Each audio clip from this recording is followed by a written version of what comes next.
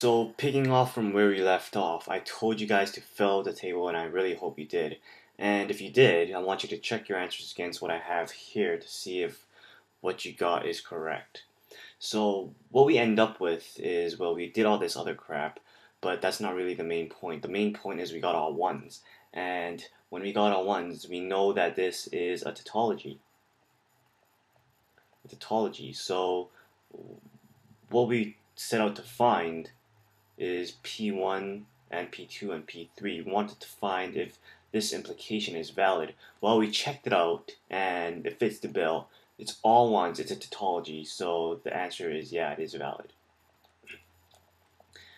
So I hope you got that right. In the next page, we got a definition, and this really explains what happened in this example.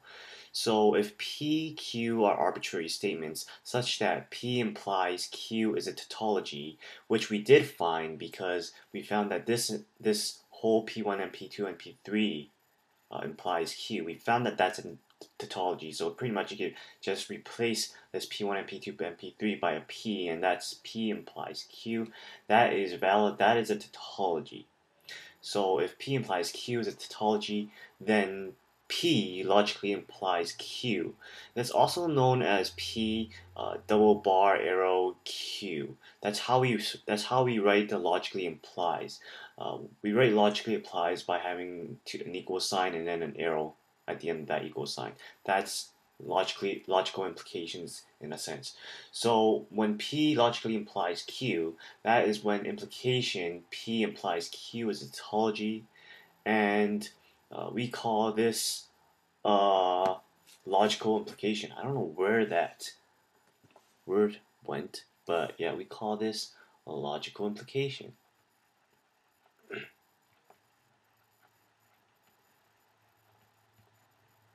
So yeah, we call that a logical implication.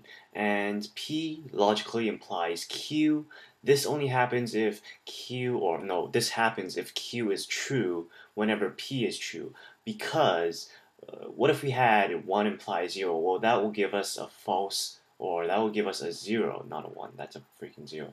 Well, that will give us a 0, that will give us false, and when we have a false, we can't have a tautology because tautology must be that every single component, every single little truth value is a 1. And if we have 1 implies 0, well, that implication is false. So if Q is true, then P must be true because 1 implies 1. That's the only time when we get 1 implies 1 equals 1. So that's that. And similarly, with P, Q being arbitrary statements, one of the other cases is that if P is logically biconditional to Q, then P biconditional Q is a tautology. So statements P, Q have the same corresponding truth values. So when you can say that whenever P is 1, then Q is 1.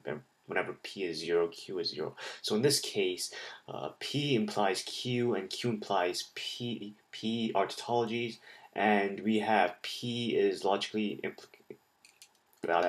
P logically implies Q, and Q logically implies P.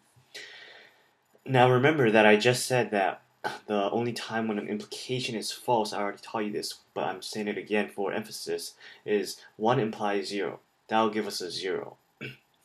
And the second thing that we got to worry about is P implies Q, or logically implies Q, means that P can never be 1 and Q can never be 0 for the corresponding truth values because, well, that will give us a 0 and that is not wanted, right?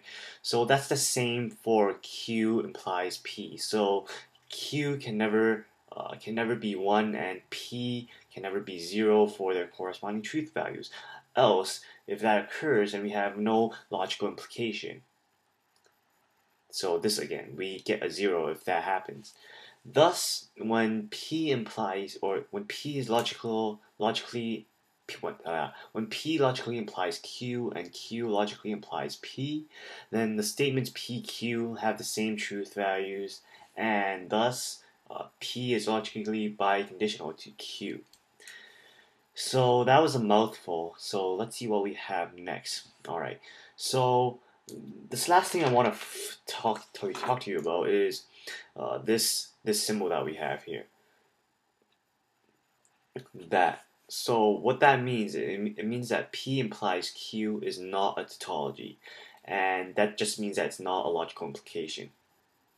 And yeah, that's all I want to teach you for today. In the next video, we're gonna go through rules of inference, and I'm getting pretty tired of making all these videos, but then I gotta make them just so you guys can pass your course if discrete math is super hard for you. But please rate, comment, subscribe if you haven't already. Like us on Facebook and follow us on Twitter. And I'll see you guys again next time for Rules of Inference. Thanks for watching.